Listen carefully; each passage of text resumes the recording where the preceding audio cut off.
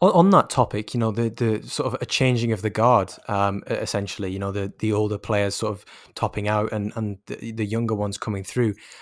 Clearly, there is obviously a Brazilian contingent coming through as well. You have Dodo, Vital, Marcos Antonio, Hmm. Tete, Maicon, Marquinhos, Cipriano, and Fernando. They're all 23 and under.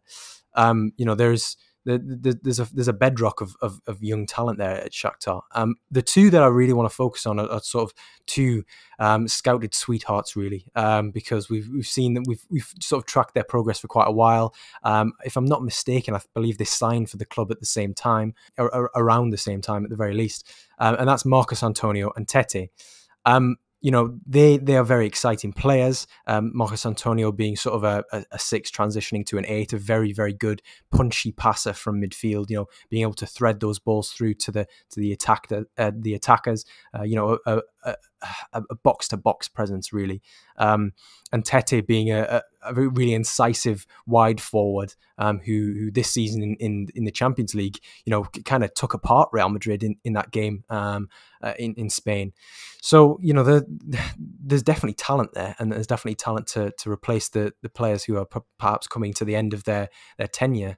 But with Marcos Antonio and Tete, in terms of the Ukrainian league, for anybody who perhaps doesn't watch it as often, where would you rank them amongst sort of the best players in the division for their respective positions?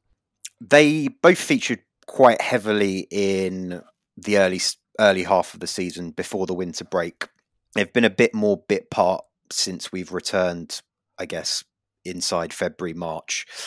I'm not entirely sure why that's the case. The manager's been struggling a bit with results since the turn of the year. But in general, I guess both of them are up there in terms of conversions of, the stats that they're good at in terms of, passing, carrying the ball.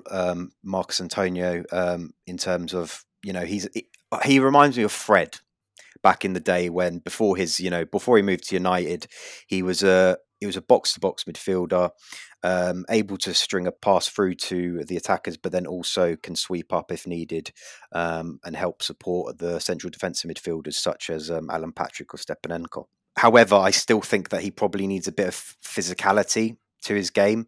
At age 20, I think he's still slightly a bit too small to be that fully rounded central midfielder that a lot of people think that he might be able to become.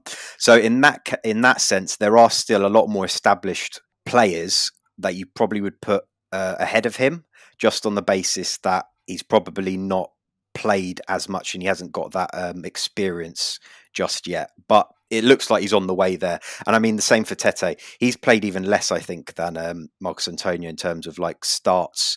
However, whenever he does play, he always somehow is able to find a goal for himself, has some sort of key contribution, and very impressive from what we've seen. I just don't really understand what is required more from him for Castro to play him over the likes of the aging Marlos and Tyson, who look like they're slightly a bit losing their breath when playing full 90 minutes, etc.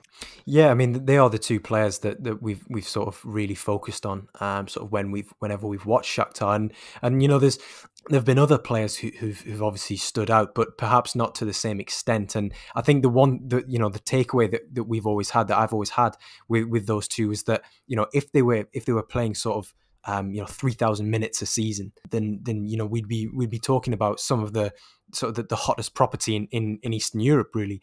And to be honest, they probably already are. They probably still are, regardless of that, because of the intrigue around having it being a Brazilian in Ukraine and that sort of thing. But I think with Marcos Antonio and Tete, I think their ceilings are perhaps higher than the Ukrainian Premier League. Yeah, no, I'd say so for sure. I just guess what's required for them to reach the heights of some of their compatriots in the past, Willian, Fernandinho, Fred, etc., to move to those bigger sides, I still need to establish themselves in the starting 11 at Shakhtar. Because, I mean, I know Tete's been linked with a couple of bigger clubs like Bayern and elsewhere, but I mean, whilst they've shown definitely that they can play in the the Champions League and have had good performances, and I guess that's sort of the litmus test. They're still not, for whatever reason, out and outright first choices on on the paper of the team sheet. So I guess that might come next season. Yeah, and it's all about having that pathway to begin with, and obviously this gradual easing into the team, and they are playing more minutes than they were playing when they first arrived. They signed, I think it was back in 2019, so they've had a gradual process of bedding in at Shakhtar. So you'd imagine that when sort of the Marloses and Junior Moraes types are less influential, even more so next season, that will be the litmus test, as you say, for the Tetês and Marcos Antonios, where you have to ask the question, this is your chance to step up and really show that you deserve to be in this starting 11 on merit. But I've got high hopes, certainly.